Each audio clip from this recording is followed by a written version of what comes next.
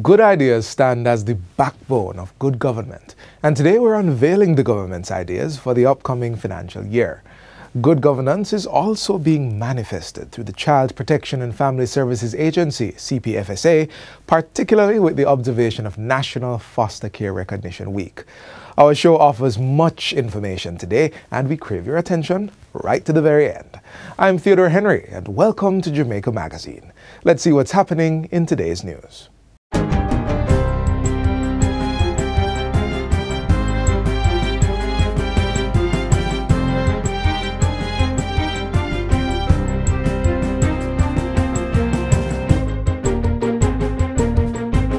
Good day, I'm Stephen McHugh, and this is your JIS News for Wednesday, February 16, 2022. The Ministry of Education has announced changes to this year's administration of the Primary Exit Profile, PEP, in response to education stakeholders' concerns about the hardships facing students as the pandemic continues to affect learning. The Grade 6 performance-based tests scheduled for March 22 and 24 have been cancelled. At the same time, the Grade 6 ability test is postponed from its originally scheduled date of February 22 to March 24. Students will sit the Grade 6 curriculum-based tests on the dates originally announced, April 27 for Language Arts and Science and April 28 for Mathematics and Social Studies. Those in Grade 5 will have their performance task exams in Language Arts and Science on June 8 and Mathematics and Social Studies on June 9. Grade 4 performance tasks in Literacy and Language Arts will be administered on June 29, with Numeracy and Mathematics set for June 30. A bulletin issued by the ministry reveals that the decision to delay or cancel certain PEP exams followed consultations with members of the National Standards Curriculum and PEP Monitoring Committee. Runway extension works at the Sangster International Airport will begin during the first quarter of this year. Transport Minister Audley Shaw has signed a $34 million contract with UK-based Lagan Aviation and Infrastructure Limited and H.J. Martin Holdings Limited to undertake the project. The work is estimated to be completed in the second quarter of 2023. It will include establishing runway end safety areas, relocating thresholds and navigational aids, and increasing the takeoff run available for the primary runway from 2,662 meters to 3,060 meters. During the recent contract signing ceremony, Minister Shaw commended MBJ Airports, which operates Sangster International, for investing in the development of the facility. This is important to enable SIA to accommodate and better serve direct flights from more distant destinations, such as Asia. In other words, when this expansion is completed,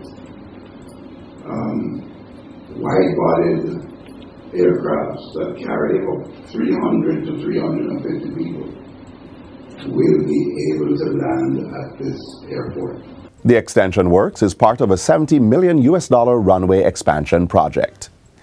The Jamaica Mortgage Bank, JMB, will be mobilizing financial resources for on-lending to developers in the 2022-23 financial year to increase the supply of housing solutions in the country. This is outlined in the public body's estimates of revenue and expenditure for the year ending March 2023. The JMB will be mobilizing resources to fund approximately 162 housing developments for the financial year. It will also seek to drive growth of mortgage indemnity insurance by adding at least one new mortgage granting institution to the number of approved lenders. The bank expects that it will issue 180 new mortgage indemnity insurance undertakings at a value of $220 million per annum. In addition, the JMB will be aiming to reduce its bad debt portfolio by 10% by closely monitoring the performance of new loans and pursuing the implementation of immediate strategies to dispose of and recover bad debts. The financial institution is also seeking to develop a robust marketing plan to increase income from non-traditional sources such as technical and project management services. Jamaica has authorized its first legal transshipment of ganja through the island. The Cannabis Licensing Authority, CLA, authorized the transshipment of a consignment of cannabis through Jamaica from fellow CARICOM member state St. Vincent and the Grenadines. This means that Jamaica served as a point for transferring cannabis from one vessel to another to facilitate the journey on its final destination. The shipment heading to Germany follows St. Vincent and the Grenadines recently receiving an import permit from the Federal Institute for Drugs and Medical Devices. According to the CLA, this sets the stage for Jamaica to become a hub for the transshipment of cannabis for medical purposes. Interim Chief Executive Officer at the CLA, Dania Ashpole, reveals that the authority has issued 113 authorizations for export to local companies in the cannabis industry, 60% of them in 2021. She says the CLA has put interim measures in place to facilitate the legal transborder trade of cannabis as it awaits the promulgation of regulations for import, export, transit, and transshipment. Since November 2018, the CLA has authorized local companies to export ganja and hemp buds, seeds, oil or resin, and tinctures. These authorizations have been destined for Canada, Australia, Israel, Zimbabwe, the Cayman Islands, the US, Portugal, Germany, Switzerland, and England. The Ministry of Health and Wellness has distributed 2 million disposable masks to several key entities and vulnerable groups to help in the prevention and control of COVID-19.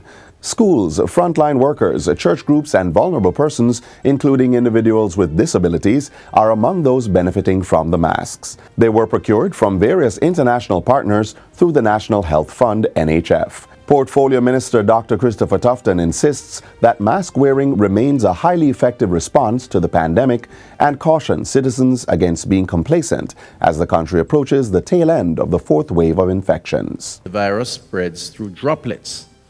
Droplets that are more often than not seen by the naked eye when you talk. You know, until COVID, when I had to spend a lot of time trying to understand the problem, I didn't realize that we exchange so many body fluids in regular conversation as human beings. It's a lot. You'd be surprised. That's why when the flu season hits, so many of us get it, because we are spreading it all over. The lion's share of the donation, amounting to 400,000 masks, went to the Ministry of Education for distribution to schools. Portfolio Minister Favour Williams says the items will be critical as full face-to-face classes resume. We certainly want to ensure that our children, our teachers, and the public as a whole have the resources needed to mitigate the spread of the virus. The health and the education of our children is a collective national responsibility. And finally, outpatient clinics are being returned to the Mandeville Regional Hospital after they were moved to the Mandeville Seventh-day Adventist Church Hall in September 2021. The decision was taken at the time to create additional space for the hospital as it managed the impact of the COVID-19 pandemic surge on its services and staff. The clinics are being relocated over 4 days, ending February 17, and operations will begin on the hospital compound on Monday, February 21. The hospital management has expressed thanks to the Mandeville Seventh-day Adventist Church for its partnership and support, and all clients and staff for their understanding during the period. And that's it for JIS News Today. I'm Stephen McHugh. Thanks for watching.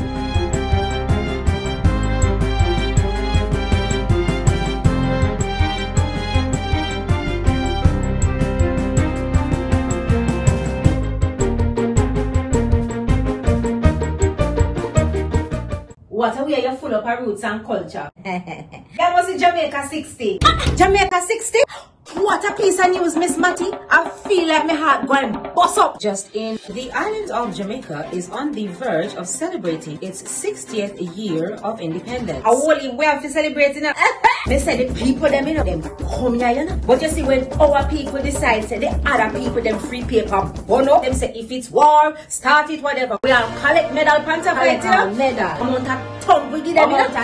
The celebrations are slated to begin on January 1st, 2022. Organized by the Ministry of Culture, Gender, Entertainment and Sport. We have more in this report. I am on site and planning activities are ablaze. Persons are advised to download the Reggae Jamaica app to know what it pre. Activities for the Jamaica 60 celebration. Yeah, download the app to get the updates then.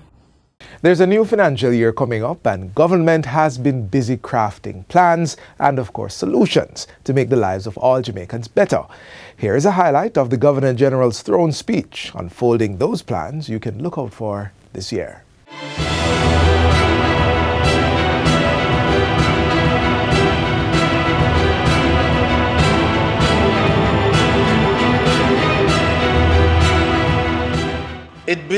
a nation of peace, opportunity, and prosperity, the security of our citizens is of paramount importance.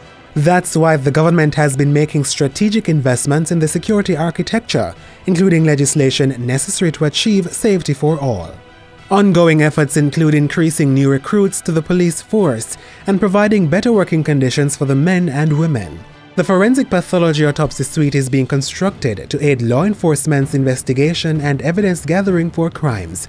Just recently, the Operation Get Every Legal Gun campaign was launched and an electronic traffic ticket management system rolled out.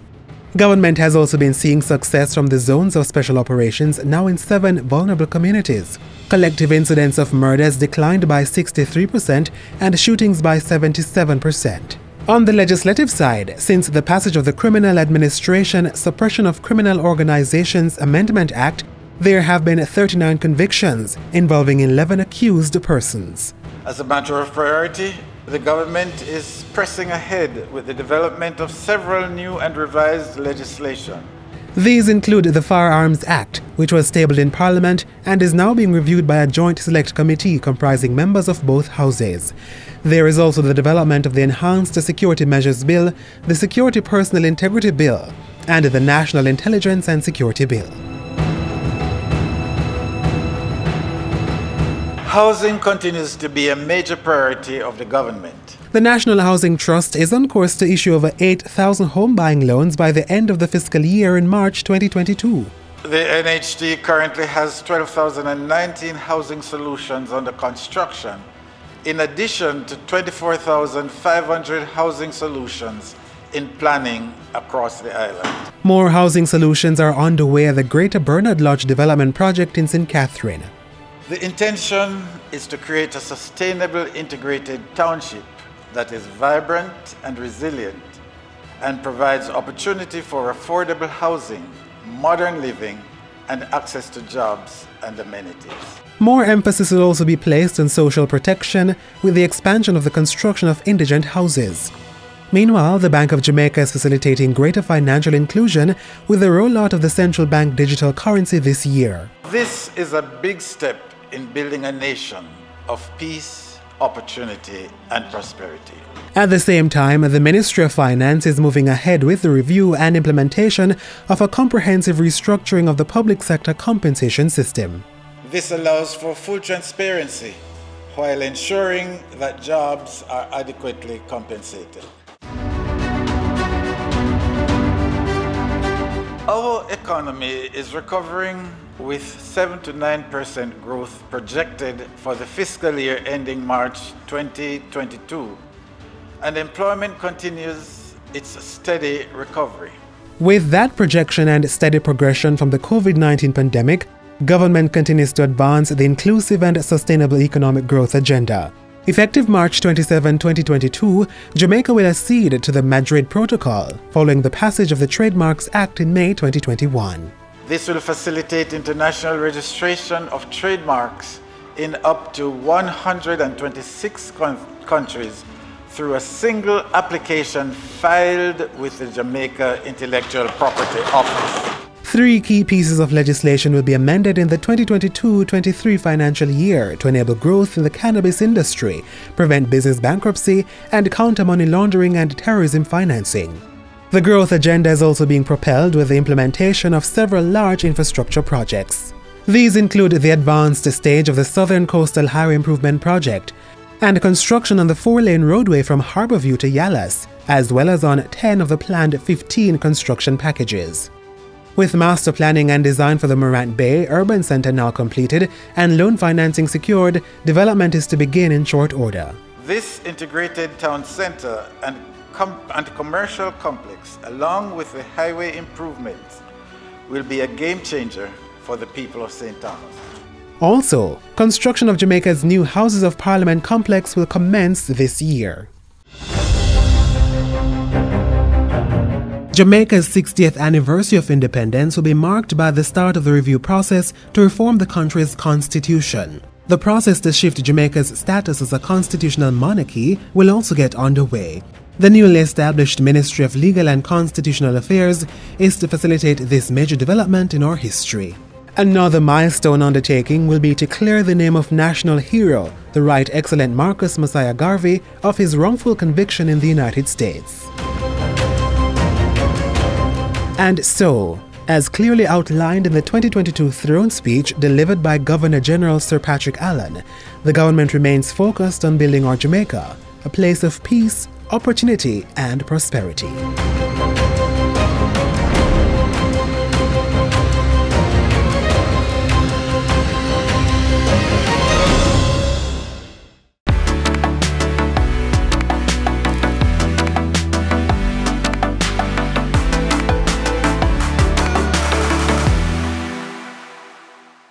National Foster Care Recognition Week continues with the CPFSA aiming to heighten awareness about this system.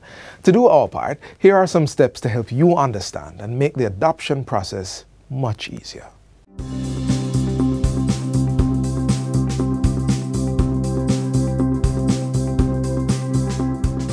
The Child Protection and Family Services Agency, CPFSA, has taken steps to make the adoption process much easier. Joining me is Adoption Coordinator, Mrs. Maxine Bugelo, who will be giving us some information about the changes made. Thank you for coming, Mrs. Bugelo. Thank you for having me. All right, we're going to go straight into it. What are the changes made? Okay, before 2016, we had a two-tier system. First, applicants were asked to complete a pre-adoption form and then submit that to us. Now that would normally take some time. So we reviewed the system and said that it would be best if maybe we erase that part of the process. So now what applicants have to do is that they go straight to our website and where they will find the adoption forms. The forms include the application form, the medical form, one for the child and the applicants, and the guidelines which outline all the information and all the required documents that need to be submitted with the application form. Awesome. And what are the required documents? The required documents are the birth certificates, marriage certificates if they are married, job letters and income statements, references from persons who know them, not a family member. And the references should not necessarily speak only to the person being a nice or a good person, but it should speak to the how would they care for a child. That should be included, their capacity to care for a child. If the child is in school, we would need a child's last school report as well. And when all of that is completed, what's the next step? The next step would be submit all of those to the CPFSA. When it is here now, we would review to ensure that all documents are here. Now, if all the information is there, the application is reviewed, given a number, and assigned to a caseworker. And a letter would be sent to the applicant informing them of this and who the person is. Once the caseworker gets that application, that caseworker would now start to prepare appointments to interview both the applicants, the child, and whosoever, the birth parents, because the birth parents are also very important in the process. And what if there are no birth parents? Well, if there are no birth parents, we would have had death certificates for the parents if they have died.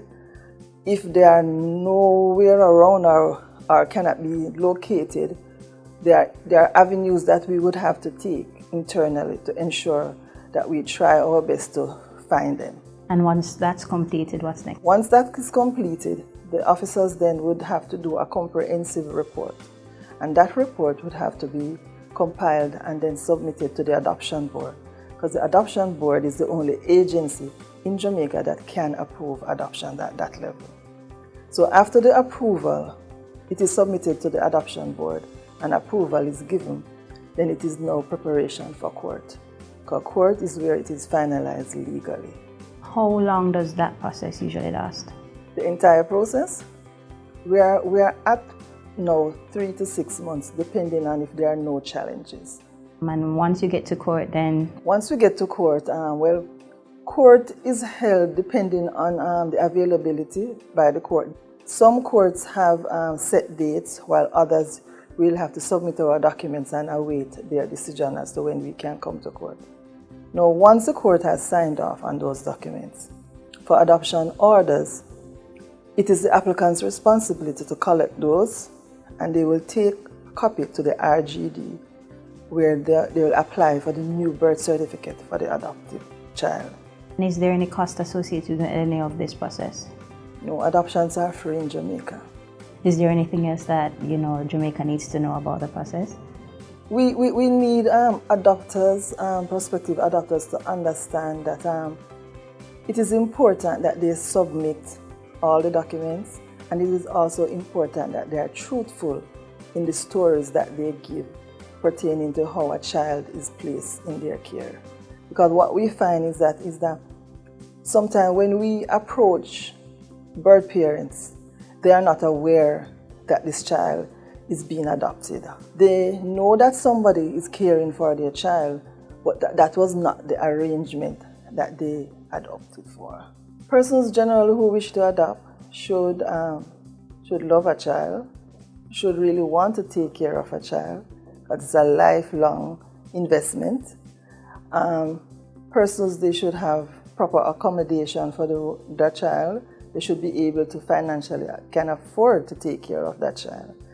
And they should be willing to accept that child as theirs. And that is very important, because we see sometimes that persons adopt for many different reasons, and this can affect the relationship of that child for the rest of their lives. How can people reach out to you to find out or to just inquire about the adoption process? Okay, we have an email address, adoption@childprotection.gov.jm, and our straight line to the unit is 922-1751. Thank you so much, Mrs. Bugelo. You're welcome.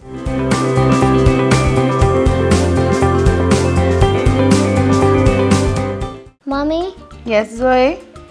Can we read this book? It will only take 10 minutes. Sure, sit down. Every spring, Madame Angel Wing arranges. Do you have 10 minutes? Read with your child today. Reading with your children for just 10 minutes each day helps develop their language and listening skills, stimulates their imagination, and expands their understanding of the world. So, start reading with your child today. The Victim Services Division is providing therapeutic support to children who are victims of crime through the launch of its animation bundle. Here are the details. Children sometimes see too much. At other times, they hear too much. And many of them feel too much. There are situations where children become victims of crimes, seeing, hearing, and feeling too much of its effect. The hurt and trauma can linger without the proper intervention strategies. This is where government's Victim Services Division comes in. The VSD is having a far-reaching and sweeping impact as it provides help to this vulnerable group.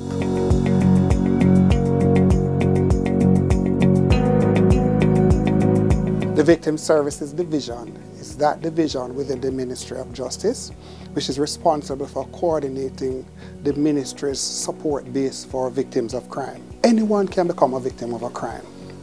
Victims of crime are often persons who suffer just about any crime you imagine. There are sexual crimes, small children, there is robbery, there is murder, wherein the primary victim, though, has deceased.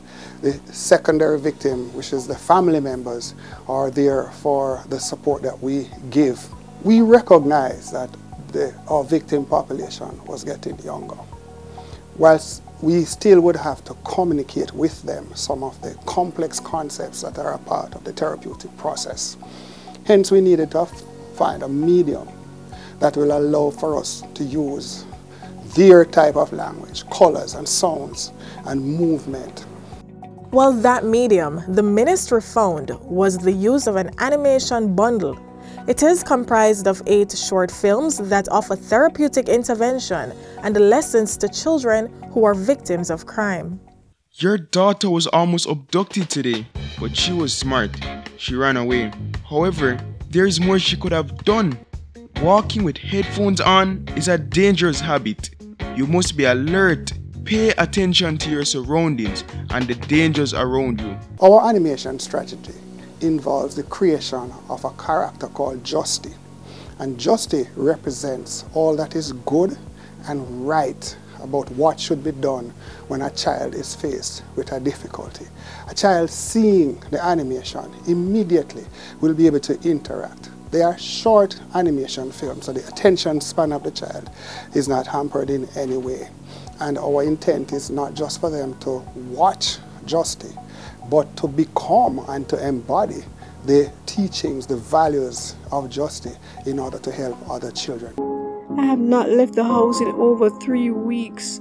I came here to work as a helper, and now he tells me that I'm going to work at a nightclub. Put these on and get ready. We're leaving for the nightclub in half an hour.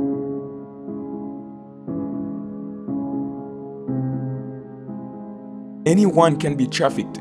It does not matter your age, gender, or race.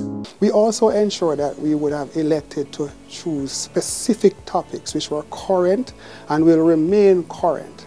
Abduction is a reality. The matter of being bullied is a reality. Human trafficked is another reality, and among others. There are 8 animation films.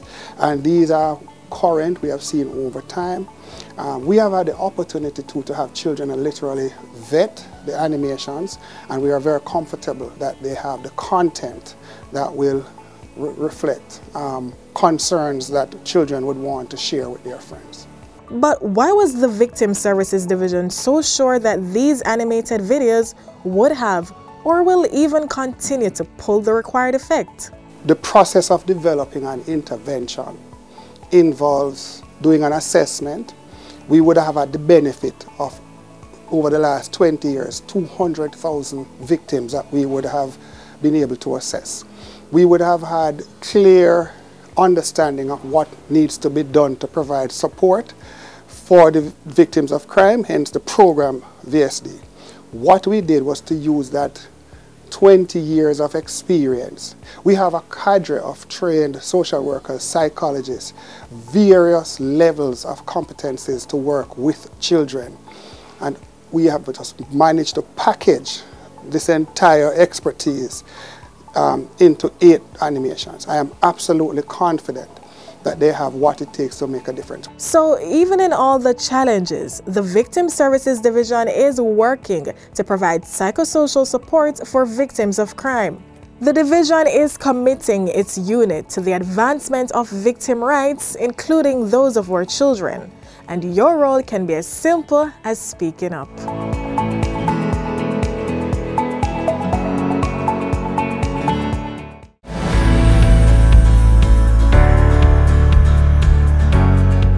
We need trees if we are to be able to live on this planet. So I want to encourage you to join and partner with the My Tree Legacy Promotion and support your alma mater. For me, St. Peter and Paul, Campion College, University of West Indies, roll out and plant some trees.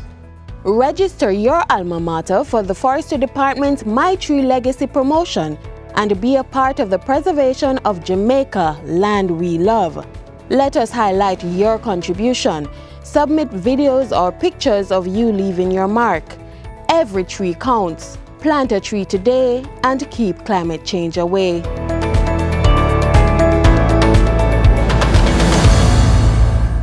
You've just seen and heard about 30 minutes of tips and information on a range of things. But just in case you missed any of it, a refresher of today's journey can be had through our YouTube channel.